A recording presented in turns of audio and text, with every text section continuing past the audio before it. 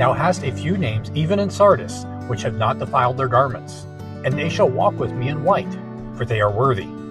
Revelation 3, verse 4. We may understand this to refer to justification. They shall walk in white. That is, they shall enjoy a constant sense of their own justification by faith. They shall understand that the righteousness of Christ is imputed to them, that they have all been washed and made whiter than the newly fallen snow.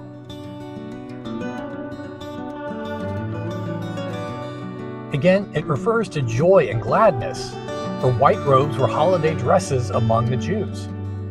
They who have not defiled their garments shall have their faces always bright.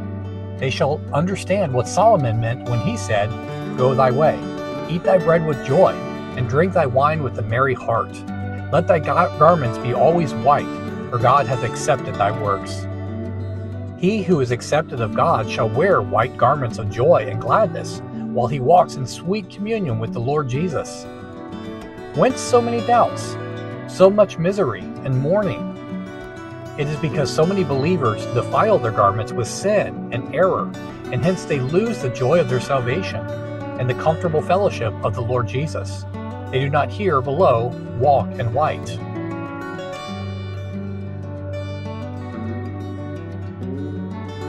The promise also refers to walking in white before the throne of God.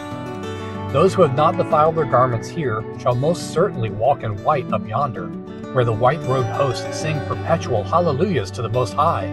They shall possess joys inconceivable, happiness beyond a dream, bliss which imagination knoweth not, blessedness which even the stretch of desire hath not reached. The undefiled in the way shall have all this, not of merit, nor of works, but of grace. They shall walk with Christ in white, for he has made them worthy. In his sweet company they shall drink of the living fountains of water.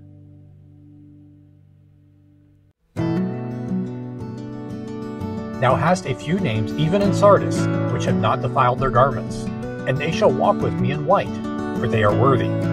Revelation 3, verse 4.